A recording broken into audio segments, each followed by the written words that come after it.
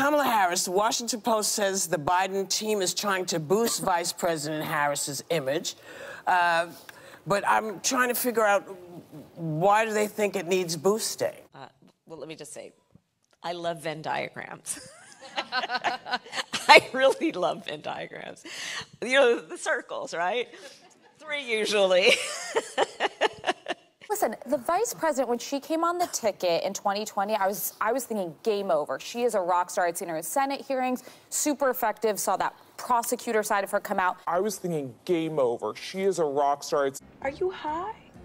And she will, fairly or unfairly, be the most scrutinized vice president in history because she's running with the oldest president running for president. And she's also a black woman. But I think you have to be able to fairly critique the vice president of the United States without just saying it's the color of their skin or the fact she's a woman. But it is part of it. Why? What makes you say that? Well, we're in the United States of America. But like with...